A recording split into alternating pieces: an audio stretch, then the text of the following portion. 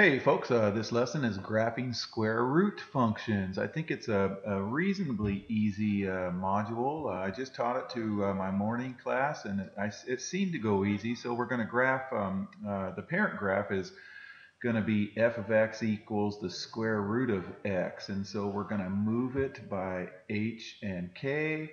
Here we're going to stretch it. Do you remember the A on the outside is a vertical stretch? Okay, and if it's positive, it goes up. If it's negative, it goes down. And here, when it's 1 over b and it's on the inside, this is our horizontal stretch. So if it's positive, it goes to the right. If it's negative, it goes to the left. Okay, and remember, HK is that opposite same stuff. Okay.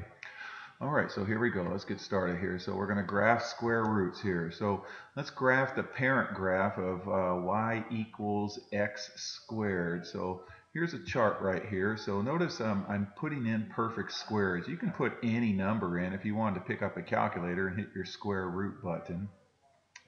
But whatever x is, y is going to be the square root of x. So the square root of 0 is 0, the square root of 1 is 1, the square root of 2 is 2, and the square root of 3 is 3. Okay, I'm on my prep period, and I don't know if you hear the chatter in the background. There's a class with a really, really thin wall, and they're having some sort of activity, so you can hear the students talking in the background. Anyways, so there's our y value. So now we're going to graph 0, 0, 1, 1, 4, 2, 9, 3. So 0, 0, 1, 1. Here's 4, 2. And then here's 9, 3 right there. Okay, so there's those points. And then just go ahead and draw your graph right there. Okay, so that's going to be our parent graph right there. Okay, so what's our range? Okay, a range is up and down movement. It doesn't go down forever. It goes down to 0. And it looks like this graph keeps going up because if I did the square root of 100, that would be up here at 10, somewhere up here. Okay, so it does continue to go up as x goes to the right. So state the range. So there it is. Y is greater than 0. And state the describe the end behavior. I thought I was going to say state the domain. The domain is x is greater than or equal to 0, just like y is. Okay, the end behavior is where the arrow goes, the end. Okay, so it's going to infinity. As x goes to infinity, it goes up. So y goes to infinity. So that's our end behavior. Remember doing that last year in IM2? That really fun one. Okay. So when graphing these graphs right here, we're going to use these points as our reference points. We can use this one also. We can use this one also, but we're going to use these two guys. This one goes up 1, right 1. Okay, if we went to get to this one went up 2 to the right 4, or to the right 4 up 2. Okay, all right, so that was our parent graph right there. So HK moves our point 0, 0, and remember it's kind of opposite same. So if that's like a x minus 3, then this would be 3 right there. Okay, and this is the same. So if that was like plus 4, that would be 4. Okay, all right, so A is our vertical stretch. Now if it's negative, it flips it down here and it would be going like this if it was negative, okay? So it would be reflected, and you have some of those on your assignment, okay? B is our horizontal stretch. So it's kind of the reciprocal of whatever this number is right here, because b is in the denominator. So whatever that denominator is, sometimes you won't see a denominator. If that was a 2, then b would be equal to 1/2. It's the reciprocal. Anyways, it's a horizontal stretch. So it's how much we go to the right. So here we went up 1 and to the right. I'm emphasizing to the right. It's to the right, whatever that is. If we get to one of those right there. And if it's negative, it's going to go to the left, okay? All right, and then so let's go ahead and graph and describe the domain and range using set notation. Okay, all right, so always graph the parent graph right there, okay? Now there's some extra points that we can graph. We're just referencing those points all the time. So, I mean, we could do 4, 2 and reference that point. We could do 9, 3, square root of 9 is 3 and reference that point right there. Okay, so this 0, 0 is going to get moved by this HK by 3, negative 2. So there it is. So over 3 down 2 right there. Okay, and then this is our vertical stretch. tells us how much it goes up. Okay, so the up part on this one is up 1 over 1. So this says we're going to go up twice as much and over 1. Okay, so this one just says we go from 3 negative 2, we go up 2 over 1, okay? And then if we did this point right here on the parent graph at 4, 2, okay? Daniel was asking me this, so this one would go, okay, so from the parent graph, it went up 2 over 4, so from this one, it's going to go up twice 2, which is 4. So it goes up twice as much as this one goes up. It goes over the same. So if we went up twice that, it would be there. It would still go over 4. So it would go like to right there. So that would be my next point. So up 4 over 4 it would be right there. And so that kind of gives you a guideline. And so if we wanted to go up 3, this guy would go up 6. Okay, so up 6 would take me to right about there, and it would go over 9. So it would be, you know, somewhere like way over here. So it kind of gives us a nice general idea of where this graph is going right there. It's a great question by Daniel.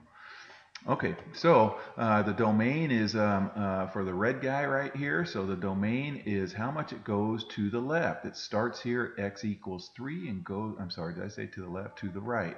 So this graph goes to the right forever, so it's just greater than or equal to 3. The range is a y answer, so y is greater than or equal to this negative 2 because it goes up, okay? And it said put it in set notation, so these funny brackets are in set notation. So this says the set of x and this vertical line is the words such that x is greater than or equal to 3, and the set of y such that y is greater than or equal to 2. Okay, it's just in set notation. All right, so here's another one. Okay, so this is a horizontal one. Okay, so this tells us this number down here is how much we go over. So the parent graph is this guy, okay? So we go up 1 over 1, except this one's going to tell us to go over 2, and since it's negative, we're going to go to the left 2.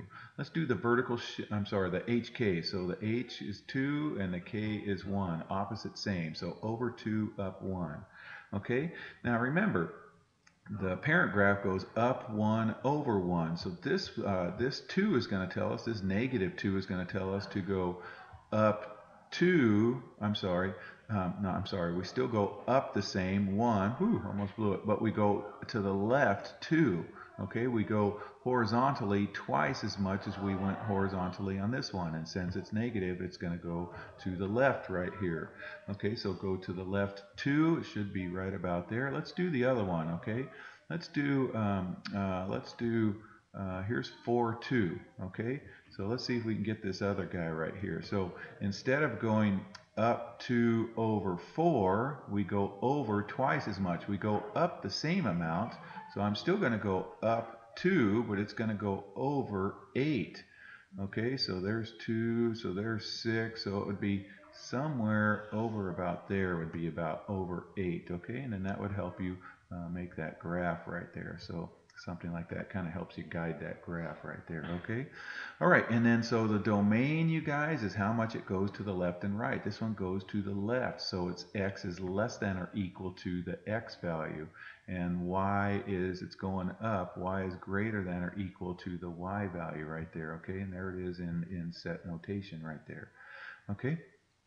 All right, so now we're going to be given a graph, and we're going to go ahead and write the equation, okay? And they give you the hint, okay? This is my hint. They say this is going to be a horizontal stretch, okay? So here's HK right there. So careful, these squares are going by 2's, okay? So 2, so this is at 1, and this is at negative 2. So that's HK right there. So we know that much of the equation.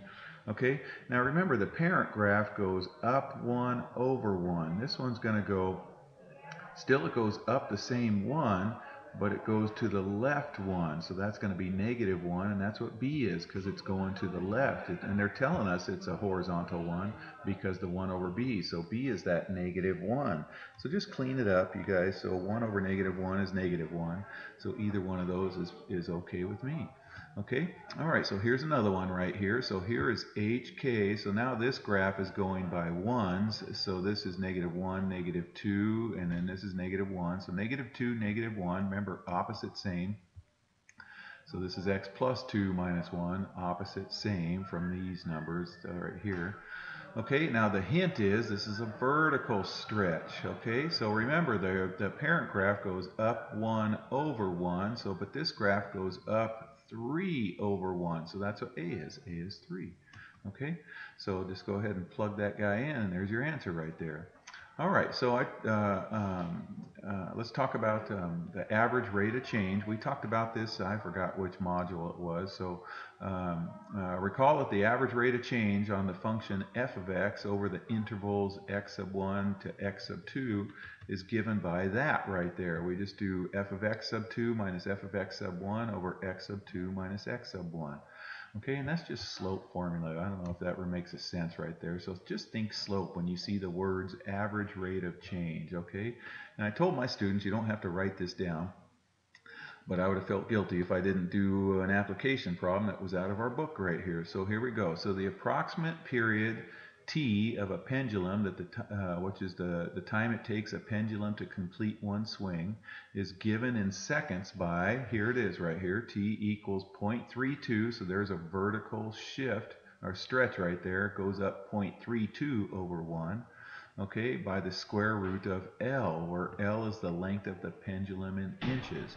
So you guys know a pendulum on a big grandfather clock, so it goes like this, do-do, do-do. So the length of the pendulum in inches is this length right here, okay? So use the numbers 2, 4, 6, 8, and 10 inches and to find the average rate of change over the first and last intervals. Okay, so the first interval is from here's x sub 1, x sub 2. The last intervals is this x and this x. Okay, so we're going to use, here's the f of x's. So this would be f of x sub 2 minus f of x sub 1 over x sub 2 minus x sub 1. And then we're going to do f of x sub 2 minus f of x sub 1 over x sub 2 minus x sub 1. All right? Oops, that's my chair, my garage sale chair. All right, so let's go ahead and plot these points on a graph. So there it is right there. Okay, all right, and then let's just slide that up right there. It says find the average rate of change. So there we did. Right there. So the average rate of change is that formula. So we're going to do it with these two intervals right here, the first set of intervals and the last set of intervals. That's what it said. Okay, so I get 0.95 and 0.05, and then it says explain what these intervals represent. So the average rate of change from this guy right here and this guy right here. Well, it's bigger from these guys, so think of slope of a line. I don't know if I can't draw that right here. I went up to the board and I put my yardstick up right here and I said, think of that slope right there. Can you see that slope is a little bit steeper than that slope right there? Okay, so the average rate of change is a little bit greater. Well, look, that number is greater than that number right there, so something like that. Okay, so the average rate of change is less for the last interval. The average rate of change represents the increase in the pendulum period with each additional inch of length. Okay, as the length of the pendulum increases in period time per inch of length, it becomes less. Okay, all right, you guys, you're just doing the graphing part with me and writing equations of the graph. All right, take care.